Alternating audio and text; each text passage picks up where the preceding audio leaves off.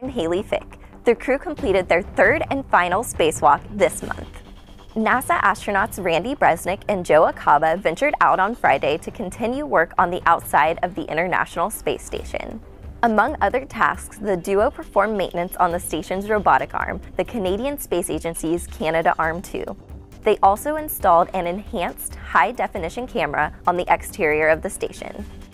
We kicked off a year of education on station during a live chat with Space on Monday.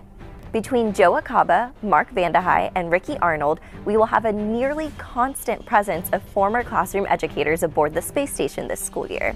Space Station Program Director Kirk Shireman joined Joe Acaba and Paolo Nespoli to talk about the effort on Facebook Live. I think one of the most important things that we can do as educators when we're in the classroom is to try to make things important to the students but also tangible.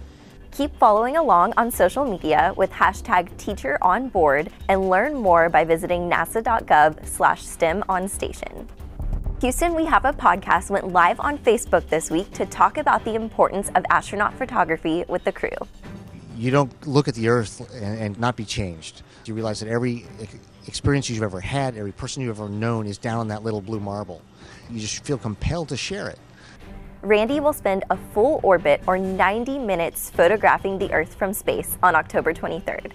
Help capture that moment in time by sharing a clip from your perspective on the ground using the #OneWorldOneOrbit.